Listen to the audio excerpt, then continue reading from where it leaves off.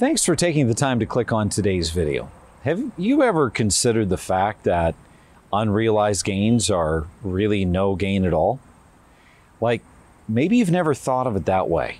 So many people today are looking at their brokerage account statements or looking at their stock portfolios, and they're seeing this big balance. And boy, it makes us feel good. It makes every single one of us feel good. But the reality is that the number that you see on your statement is not real. That number on that statement is really, honestly, it's funny money. It's nothing that's tangible. It's nothing you can get your hands on.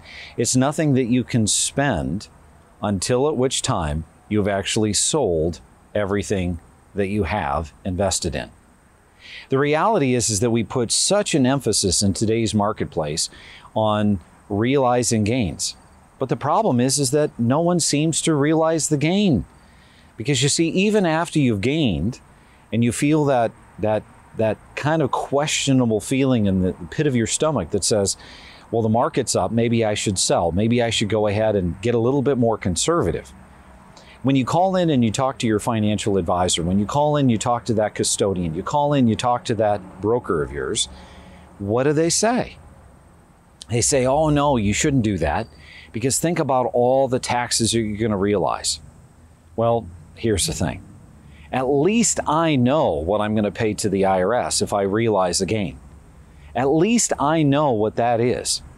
But do I know what I could potentially lose if I continue to keep my money in the stock market?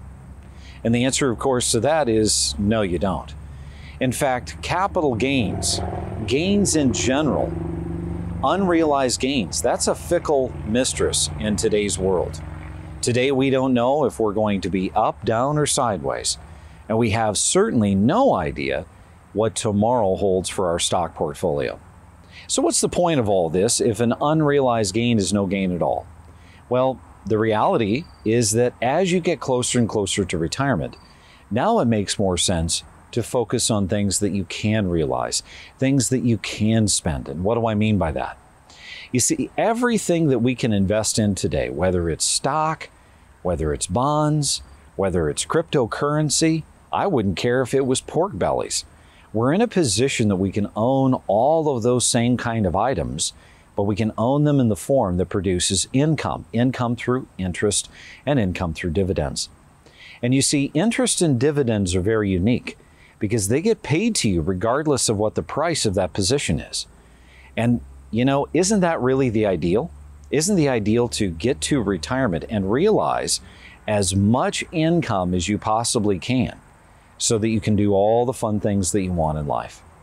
So please, if there's any message, any bottom line message to this little video, it's that you need to really be assessing the fact that if you've seen tremendous gains in your portfolio, today may be the day for you to turn those unrealized gains into realized gains by taking those winnings off the table and then redeploying those gains into things that are going to produce a tangible income for you through interest and dividends. Now, if I can ask you, if you've liked this video, please do us a favor and give us a thumbs up. And also, if you like our videos, if you haven't yet, I'd like to encourage you to subscribe so that you're able to get notified every time we have one of these videos. I think it's over here somewhere. You can hit that little bell and we'll be notifying you every time we come up with a video.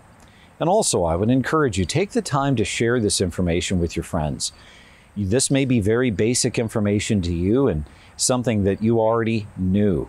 But how many of your friends have thought of their money in the form of realized and unrealized? I would encourage you, share this video with your other friends, your family, your coworkers, so that they too can maybe be thinking about their money in a little bit different way. So thanks so much for watching, and remember, it's up to you to make today a great day.